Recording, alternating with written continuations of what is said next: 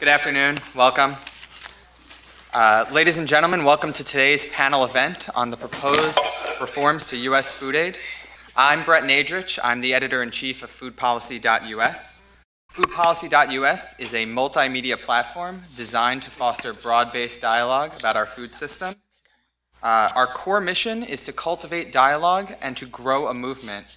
Our site provides a forum for substantive discussions about the challenges we face in making our food system healthier and more sustainable. Our events, panels, lectures, pop-up restaurant gatherings cover a wide range of topics, and we are headquartered here in Washington, D.C. We want to thank everyone involved in making today's event possible, particularly our partners at NYU Washington, D.C., and our distinguished panelists and speakers. A round of applause for everyone involved, please.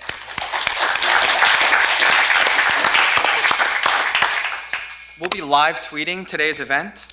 We encourage you to join the dialogue using the hashtag #FoodPolicyEvents.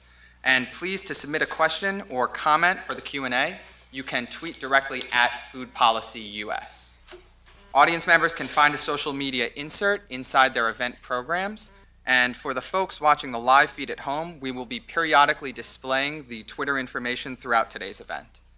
At this point, it's my pleasure to introduce our distinguished moderator, the Honorable Dan Glickman. Thanks so much for being here. Thanks, Brett and Marlon, for putting this on. And it's an important topic, and we'll talk about it in some degree of depth. But before we start, I think we have a video from Ertharin Cousin, who's the head of the World Food Program in Rome, and I think Ertharin has a video for us. So let's proceed with that. Good afternoon. Thank you for this opportunity to participate in what is both a timely and important discussion. After 50 years of serving the world's global hungry poor, WFP has, through hard work and solid performance, developed a worldwide reputation as the partner who delivers, particularly during times of emergency. We have delivered food and non-food items efficiently and effectively, sometimes in dire emergencies, working to ensure that no child, no family goes hungry. For most of the first 50 years, delivering has often meant delivering large quantities of food from one part of the world to large numbers of needy people in another part of the world. Whatever the crisis or the challenge, WFP, working with partners, delivered the food. As a result, children didn't go hungry.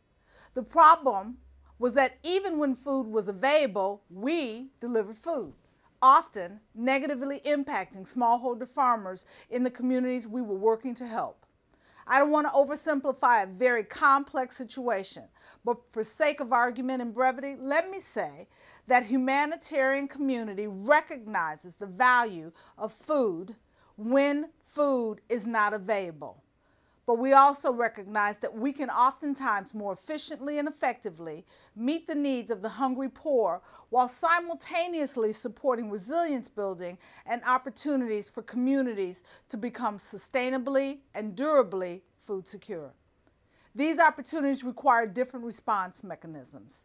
There is no clear line between the work of humanitarians and the work of the development professionals. We are all dedicated to the same ultimate goal, that of lifting people and communities out of poverty and hunger and helping them live healthy, productive lives.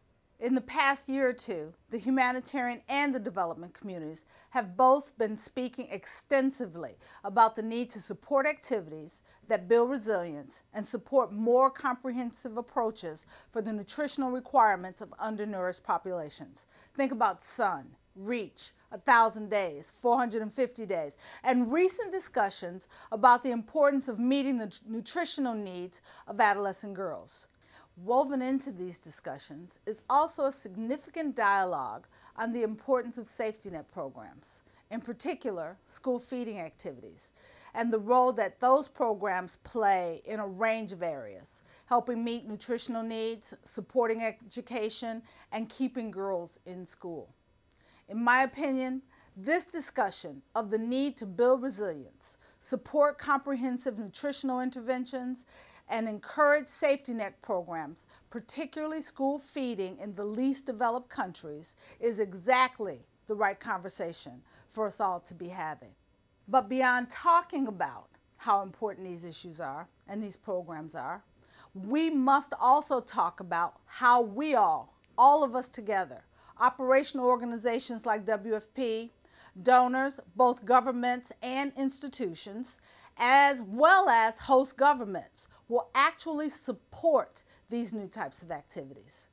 Because you see, while the talk about resilience, nutrition, and safety nets is good, the resource streams, operational modalities, and institutional collaboration have not kept pace with our understanding of how best to help lift people out of hunger and food insecurity. There's been a fair amount of attention, in fact, and a debate around the Obama administration's proposal to reform U.S. food aid programs. And of course, WFP is often asked to take a position, either on the merits of the administration's proposal or on the merits of those who don't want to see any change. While it's important to state that WFP does not lobby governments to change the way they support WFP, and as such, I will not take a position on the specifics of the Obama administration's food aid reform plan, it is my job to talk about and advocate for the resources and support necessary to meet the changing needs of the world's vulnerable and hungry poor. Yes, we must meet the emergency food needs of the hungry poor, but we must also begin to build resilience of that same community. Speaking just for WFP, donors must also decide if they really want to support the longer-term interventions that resilience, improved nutrition, and safety net activities will require. Host governments must continue to build their capacity to manage these interventions directly and to increase their financial investment toward the goal of graduating from international assistance and helping their own people. In other words, we all may know the prescription for assisting the most vulnerable, but we must also be willing to commit to the longer-term investments that will be required and modify our operational approaches to ensure the maximum sustainable impact of those investments. Many of our donors now recognize that cash increases the flexibility as well as the effectiveness of WFP and our partners, ensuring that we can respond with the right food assistance interventions at the right time. Whether that tool, that intervention tool, is cash or food or other program modalities. For example, in any given year in the Sahel, WFP may need to transition from the delivery of in-kind food to cash or voucher or a combination of all of these programs. Recognizing this need for enhanced flexibility is a key component of the Obama administration's food aid reform effort.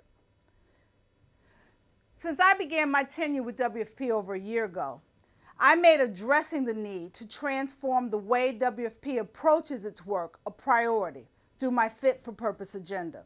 This includes working with partners to think differently about how we solve hunger problems, to see beyond the crisis, to a future where the hungry meet their own food security and nutrition needs. We know the prescription. We have the prescription for assisting the most vulnerable.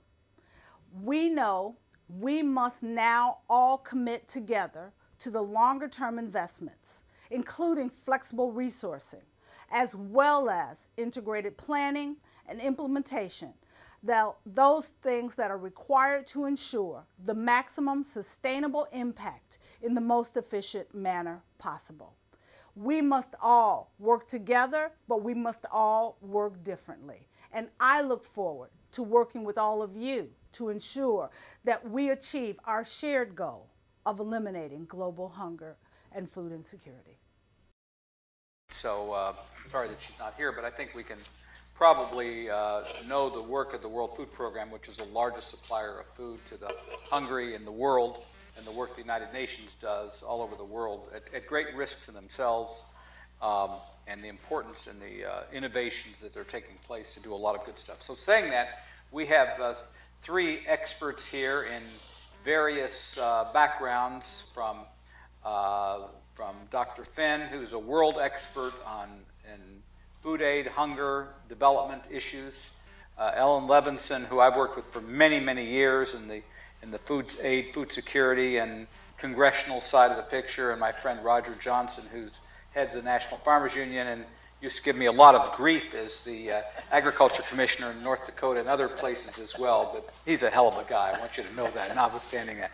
Anyway, I think the subject is really important, and this is intended to be a good discussion about the role of food aid and food policy, and I think it's also in confluence with what's happening to farm legislation as well, because the food aid reforms that have been talked about have been in both appropriations bills and in authorizing legislation, but to the extent that we get a farm bill or not get a farm bill will have an impact, I think, on these issues in the years to come. But talking about food aid issues, I would ask each of you in your own backgrounds to talk about what do you think is best about what America does in food aid and food assistance? I mean, if you had to analyze and give a short water cooler speech about what it is that this means to the world and how important it is. So I'm going to start with you, Ellen, because you've been on the ground at these things. Yeah. Okay, that's on. Hi, Ellen Levinson. Thank you very much for sponsoring this event, Food Policy US. It's a new venue for me, so I was glad to be introduced to it, and thanks, Dan, for the introduction. First of all, I think when I think of food aid, I think of the Food for Peace Act. It's a long-standing act established in 1954. Before that, we had given food aid to other countries, but this created a law that provided long-standing support for food assistance worldwide. And to me, what the United States brings to the table is, number one, leadership. It brings together expertise. It looks at not just immediate needs, but what we need to do for the longer term. Our food aid programs have broken ground in nutrition and in agriculture and what we call resilience or capacity building in very poor areas. So I think we have done a lot in order to bring forward the dialogue on food aid into how it affects food security, agriculture development, and nutrition, how it can help communities build their resilience. So we're a reliable supplier, we're number one when it comes to being there, and we also are contributing to a great degree both to early warning as well as interventions. So that's what I see us as. I see us as a world leader because of this. Roger? Well, and especially as someone who's represented agriculture and food producers, you offer a somewhat different context to this. Yeah, most of my life I spent as a farmer in North Dakota, and every farmer I know is proud of what they do because they produce food and they don't want to see people go hungry. And it's pretty elementary, it's pretty basic, it's ethical, it's moral, it's got all those dimensions. And I think,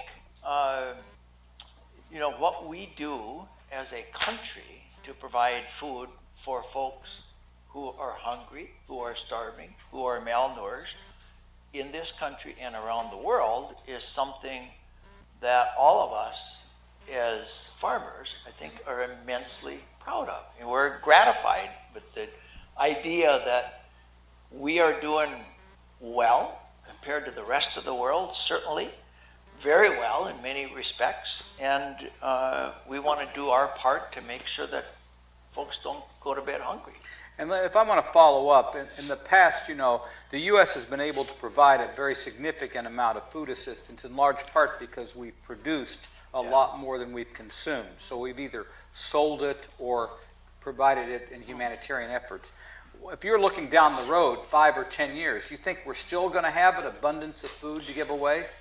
Well, that's an interesting question. In my lifetime farming, there are at least 3 major periods. When I started in the 70s and up through the current time, when we've had this big discussion because prices have gone up for ag commodities and food costs have gone up much more dramatically in countries where they spend a much larger portion of their income on food than here. And the concern is that we're not producing enough food to feed the hungry in the world, and in every circumstance, the market has subsequently collapsed. We've had a long period of low prices, and we still have hungry people. And so, in my judgment, this is as much about income and economic opportunity for people anywhere as it is about whether we have enough food. I think, my training is in economics. I'm a believer that if the signals are there, we're going to produce, and we're going to produce a lot.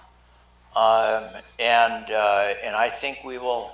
The real question is there an effective market that is created by those folks who don't have money so that they can get food?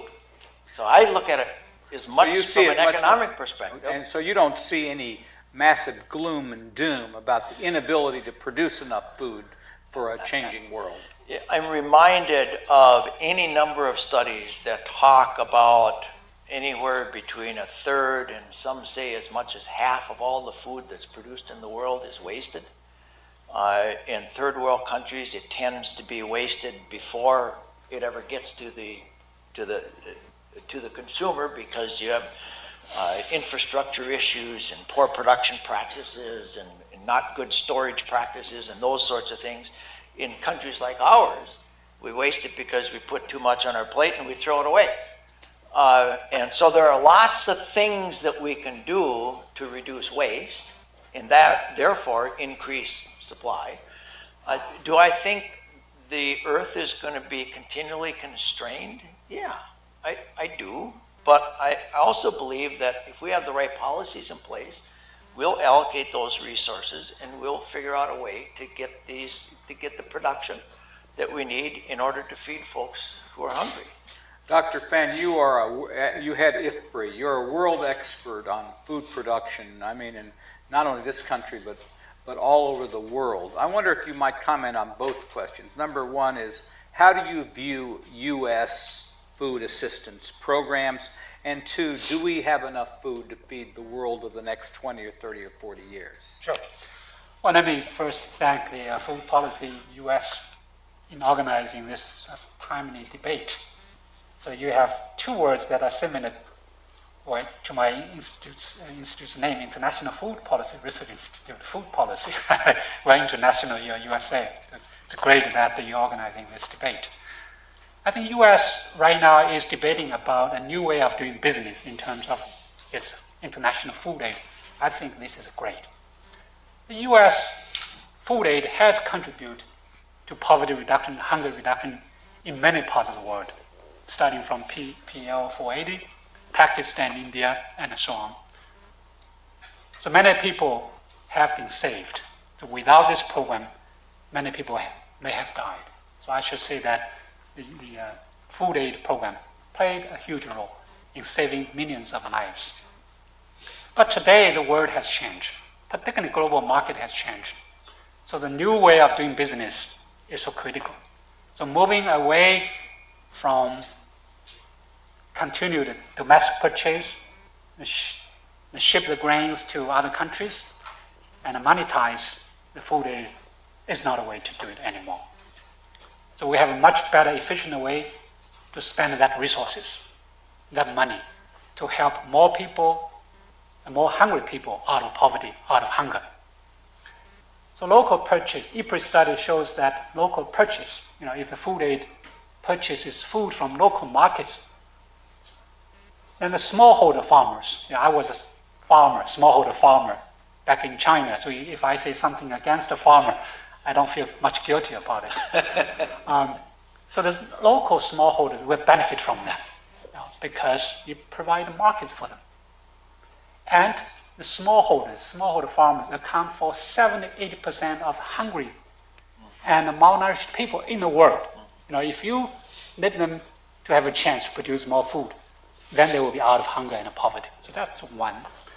And second, sometimes it's not just food transfer. It's not just food.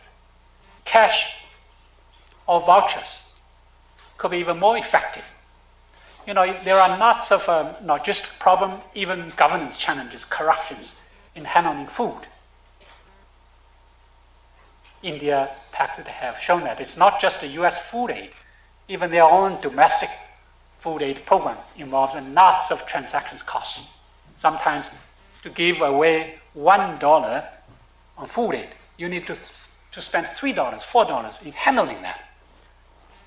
So if you just give the poor people cash, that transaction cost is so easy. Deposit the money to their bank account. And the good governance, easy to track, easy to monitor. So the 2 points I wanted to make here is, one is domestic purchase, the local purchase. Second, move away from just the food aid to cash, to vouchers, could be even more effective in helping. And just quickly, and I'm going to turn to Ellen because I know that she may want to talk about some of these issues. The issue of, do we have enough food production capability to feed a growing population and one that income levels are increasing in the next 20, 30, 40 years? Yeah. Well, I think there are two issues here. One is the total availability, total amount of food. Second is distribution. Today, yes, probably we have total amount of food in the world. But the problem is some people who need food do not have food. You said economic means in purchasing food. And the people who have food do not have way to give the food to other people who are in need. So in terms of total availability, by 2050, we needed to produce 60% more food. For poor country, for developing country, we need to double the food production. I agree, 30% of the food is wasted. We can reduce the waste by another 20%. That's about it. To further reduce that is very difficult. So we got to produce more. So total availability needs to be resolved, no doubt about it. But more importantly is distribution issue. So it's not just a food aid to give poor people food, rather to give them means, economic means to purchase food from the market, or economic means to produce their own food. So this is critical. The second one is more critical probably than the first one. Thank you. Ellen, I'm going to turn to you now because you've been in the midst of this food aid reform debate, and we sometimes have been on opposite sides of this issue, but you do know and been immersed in the issue for many years. As you know, the administration has proposed fairly significant changes in food aid, going from a commodities to a cash-based system in some form, whether it's 100% or 55% or whatever else it is, ending cargo preference or limiting it, ending the monetization of food aid overseas so the proceeds are sold and they're provided to others on the ground who will be delivering food aid programs and doing humanitarian things. And, you know, this has created quite a stir in those who follow this issue. And there are people on different sides of the position. And you've heard what Dr. Fenn has said about this subject. I wonder if you might talk about it and respond and how you feel about it. So what I'm noticing is that food assistance for many years was our main form as the United States to promote food security. In fact, the purpose of the law is to use, the Food for Peace Act is to use US commodities to promote food security in developing countries, and it gives you a range of options. It's for chronic hunger, it's for urgent needs, and it's also for shortfalls in the market. Predominantly, we were using it for shortfalls in the market for many years, government-to-government agreements. And that was what you're calling monetization, what we called sales. They were very concessional loans, so they were often forgiven. So it was just really almost a giveaway, but sold in the market and not much focus on how the proceeds were used. Then over time, the reduction in food aid, because honestly, in a good sense, we have all seen since the 80s, I mean, there's a downside to structural reform in some of the economies of the world, but in some economies, it really has created better marketing systems and a better and more open agricultural economy. So we are seeing positive developments, and indeed, that's a good news, and we should be helping them more in improving their productivity, their rural and agricultural and food systems, their research and development capabilities. That is where a lot of that emphasis, that's true. But there are still a lot of countries that need food assistance. I mean, I like to look at the good news myself because, I like to be an optimist. But the truth is we have a lot of shortfalls, not only 800 and whatever number it was, people have somewhere between 850, 870 million people who are not eating enough, and I mean day to day, not emergencies, but day to day, every day, or seasonally, they just don't get enough to eat. Their children, therefore, are stunted. They don't get the developmental boost that we all hope a child will get from adequate nutrition young in life. Okay, what happens in those cases? And what happens not just for those emergencies we're running to deal with on a constant basis and try to keep up with? So I think we need to think along two tracks, and this is where it's hard to do that, and you will understand this. I mean, Dan Glickman probably knows this much better than I. It's much easier to take a position on one side or another. If you do that, then you have something to push against.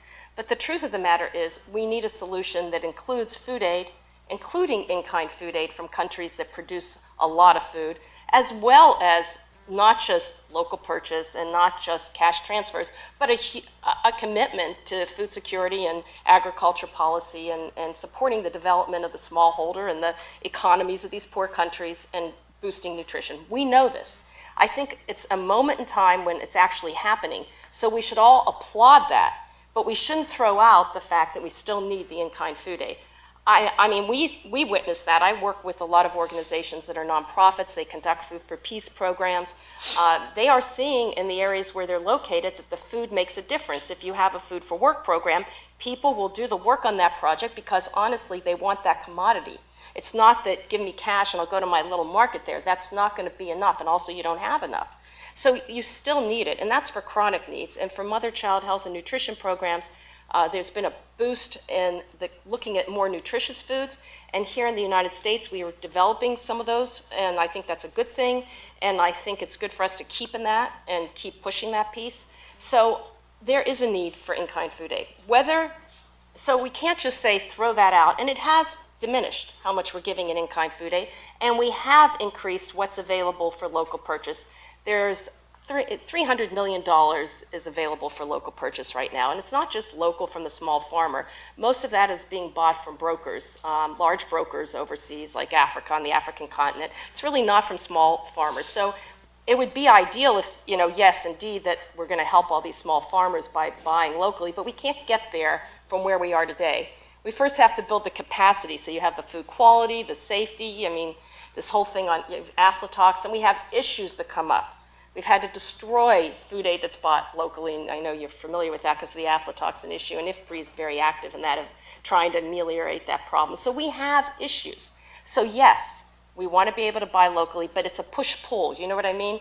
Yes, indeed, by saying we'll buy from you, that's a good news, right? We'll be a market, another market for you, food aid. That's a pull, but you still have to have the push. You have to have the capacity building activities, and that's not going to happen just by giving money for local purchase. Okay, but I'm going to ask you all this question, but the administration has, perhaps their proposal wasn't as clear or well thought out at the beginning as it should have been. But as it's developed, it's basically they say the following: we just need more flexibility. The law prohibits us from going beyond whatever is limited under the cash transfer side of the legislative picture. And that, yeah, we do need commodities in some cases to deal with international crises. But we ought to be encouraging much more self-sufficiency, food productive capability. So we'd like the flexibility. They've used a 55% number, saying that at least 55% would be in commodities and whatever it is for 1 year. And they've, of course, talked about the end of monetization and reforms on cargo preference to try to get more bang from our buck. So what's wrong with their proposal? I'd ask you first, then I'd go down the list. Yeah. Well, I think their proposal has let me tell you the positive side of their proposal, because I actually think there are a couple of very good things in there. Number one is what you said, the first thing, the flexibility. Definitely everybody, I mean, anybody who works in the field agrees that you need to have a variety of tools to meet food. And we're just talking food aid. We're not talking now about, the bigger agriculture development picture, because remember, this is just contained and using the money from Food for Peace only, and that's food aid. So looking at that, yes, it's good. I mean, that's a positive. They want more flexibility to use other tools, cash to support development food aid programs, more, we have food aid programs that are more developmental, like mother-child health and food for work, and that help build local capacity so people who are chronically hungry can care for themselves. So more cash to go with that. So number one, that's a plus. Number two, they're looking for more funding, cash, for local procurement of commodities, and we're in an emergency context, okay? So, in cash transfers. So those are good things. The downside is how they went about it. To say that we should just shift money from the Food for Peace Act, which has a budget, it has its own line item, and it's in the Agricultural Appropriations Bill, it comes under a bill every year, and say, let's just dissolve that account and shift that money into two general accounts, which already have money in there for a lot of other purposes. One's called Development Assistance, and the other one is called International Disaster Assistance. That is not good, because it's commingled with those other funds, and we, no matter what they say about 55% will go here or there, it's not gonna. So let me just hypothetically, if they had blocked off that money and not transferred it into the other appropriations account, but basically have limited how it would be spent according to the ways they had in mind, would that have made it better for you? Well, actually, there is another way to do it, and this is, to us, the best way. You keep the Food for Peace Act intact, its purpose with the U.S. commodity side, its programmatic orientation, because there's a lot of research behind some of those programs on the development side, and also the emergency side. So you have emergency and you have development programs under there right now. But what you do is, as the administration is finding, if you really look at the numbers, they needed about $250 million more in cash than they have right now. Under International Disaster Assistance, they have $300 million for local purchase and cash transfers. What they needed was about $250 million more.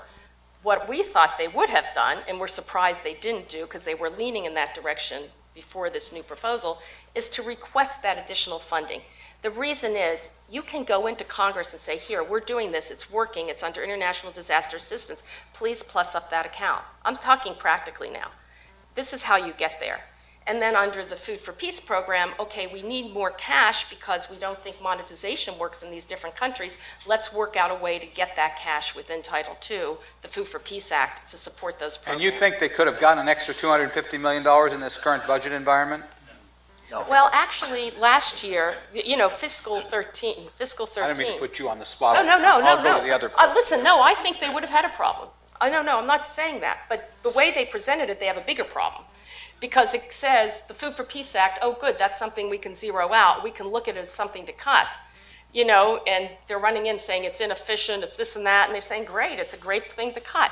So I actually think they've done a terrible disservice because it is an important program, it is serving many needs, and their calculations of how much they're going to save, I think, are a little bit over-exaggerated, particularly on the cargo preference side, since that money, that $50 million they're saving, that money went back into the program plus more, $100 million a year. So they're actually losing money from food aid by getting rid of the cargo preference piece because we actually got money back into the program. So if you know the numbers, I'm saying they went about it, I think, in a way that hurts the program and makes it harder to get sustained funding going forward. But I think we can work it out going forward. I think there is a way. And you know, I think in the end of the day, the Food for Peace Act is going to suffer in its total funding. Okay, I would go Dr. Pan, and then I'm going to go to Roger. Let me speak from the perspective of recipient countries, whether in-kind, cash, or vouchers would work better for them. In a country or in a region where the local markets do not work, where the women and children are discriminated, then the in-kind direct food aid would help tremendously, because you give the food to the mouth of children and women who are in need, where the local markets do not work. In what kind of situation the voucher would work? That where there is a very well-functioning local markets, so that people can buy the bundle of the food they need. And our evidence shows that vouchers actually help to improve the dietary quality. It's not just the total calorie, right? If you just give people maize or corn or rice, wheat, that you will encourage them to consume this sort of lower quality type of food. So vouchers will help to avoid that, actually improve the quality of their diet. That means improve their nutrition status. Vouchers. Cash. Cash works when your target is to improve the overall welfare of the households. So these three different kinds of transfers have different purposes. So it has to be context specific. Now, how can we really move towards a long-term development objective where the smallholders can produce more like what Roger said, where they can produce their food, they can have their own economic means. And the food assistance program, or food aid program, should really try to improve the local markets. Use some of the food proceeds to improve the local markets. And even to work on building some of the reserves. You talk about emergency purpose. Where do you get your food? To ship the food from US to, let's say, to Horn of Africa, takes 6 months. When the food is there, it's too late. So how can we work with WFP? Well, Ertharin is not here. She would support my point, to set up some of the regional reserve, even national reserve, for emergency purpose. When there's a drought, when there's a flood, when there is a market shocks, the poor people will be able to access to that reserve in a very short period of time. 2 weeks, 3 weeks, not 3 months, 6 months. So the pre-positioning of food is one of the solutions that we need to do a better job. So I think how can we... local reserves, indigenous reserves, how can we work together? So Roger, okay, so you lead one of the big farm organizations in the country. You've been a farmer yourself. I testified before the House Foreign Affairs Committee, and one of the members of Congress pulled out a bag that said USAID or USDA, and they said, we don't want to give this up for cash. We want to have it so people will know it comes from the American farmers. And somebody else said, if you're hungry and poor, that's probably secondary to getting the quantities of food themselves. And it sounded like more of an obviously a political reason to support that. Yeah. But how do you feel about all this stuff as representing a major farm organization? Well, change is difficult, okay? Let's just recognize that. Let's also recognize that government sometimes is not the model of efficiency. Let me underscore this point. When these programs were first developed, we were in a period of time when there was significant overproduction in this country. And the government had policies to pull commodities off the market and in fact owned storage facilities all over the country. There was one 4 miles down the road from my farm, and it was all government-owned grain in those granaries. And so there was a dual purpose back then. We need to get rid of this stuff so that we can have higher prices and farmers can survive in this country, but at the same time, let's be benevolent and make sure we feed poor, hungry people in other parts of the world, right? Well, it made a lot of sense then to sort of take these stocks and move them into those kinds of places of need. Today, here's what we're doing. We're actually, because the government doesn't own these stocks anymore. Those grain bins have long since been sold. Government stocks are gone. I actually think we ought to have some reserve stocks but that's controversial even in this country. That's controversial in this country, and that's a whole different question. But the point is this, government does not own these grain stocks. So what they do in order to provide this aid through these stocks is they go into the market and buy the commodities in the US off of the, from our existing stocks. And then they turn around and ship that stuff halfway around the world, give it to somebody who then sells it, turns it into money, and then they use that money for what they want to do. Now, I'm somewhat oversimplifying it, but not a whole lot. And what happens in that process is you lose a whole bunch of money. I mean, if the money that was used to buy that bushel of wheat to begin with here was simply used to provide food for hungry people or development or whatever, it would be a more efficient system. So I think the point is the world has changed. As Sven said earlier, the world is much different than it was when these programs were established, and we ought to recognize that. We ought to try and figure out a way to be more efficient. This is not a simple thing, and the same answer doesn't work in every place. I think that's a point that everyone up here has made, and I think it's worth underscoring. There are circumstances where giving food makes more sense, and others where maybe giving money. But when I opened, I made the point about if farmers are given the incentives and you try to create circumstances so markets will work, you will get a much better result in the end. And so to Dr. Fenn's point about we need to create where there are markets that are struggling to exist.